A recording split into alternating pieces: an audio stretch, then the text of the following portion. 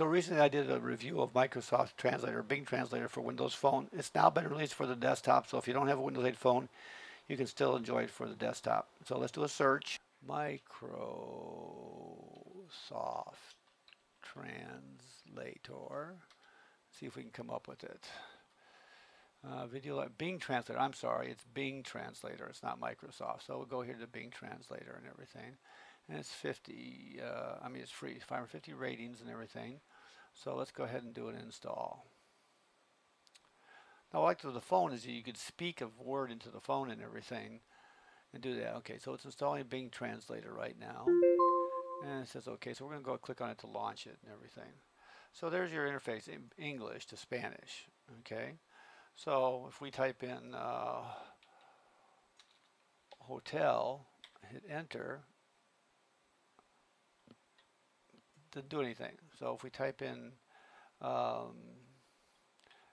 dinner and cena, okay, and you can actually press on the thing and Cena. it'll tell you that. It's like brother is hermano, of course. Hermano. Okay, so, and if you click on your languages over here, here's all your different languages. You can offline download available. That's important if you want to do this while you're not connected, especially on a laptop, something like that. You can still do it and everything. You can also translate using the keyboard, right? And or using a camera. You can, on your phone, you can take a picture of a menu, for example, it'll do it. So, and then you can also swap which direction you're going, Spanish to English. And if we check over here for settings, okay, there's options over here, and then allows this app to send images to Microsoft to help improve Microsoft products and services. That's up to you. It says maximum history limit is 300 translations, so you can turn that off as well, but it's up to you and everything. So if you're ever in that restaurant, you're in that Russian restaurant, you have no idea what you're looking at and everything, you can go ahead and use this application on your phone or on your laptop.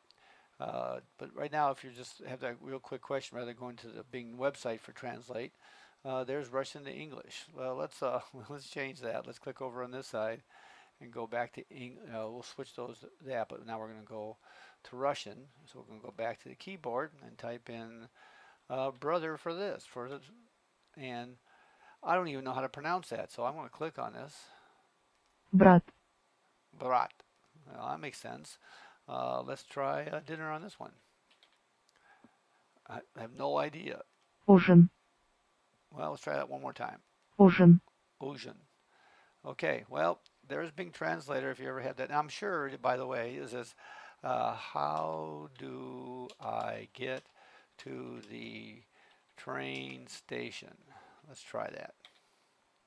And there it is. There's how do I get to trace it in Russian. And we'll click on that. And Как добраться до железнодорожного вокзала? a little fast for my taste and everything, but at least it tells you that it'll construct complete sentences to do that. So play around with it a little bit. It's a nice little application to have handy in case you need that quick translation to one of thousands or hundreds of languages out there.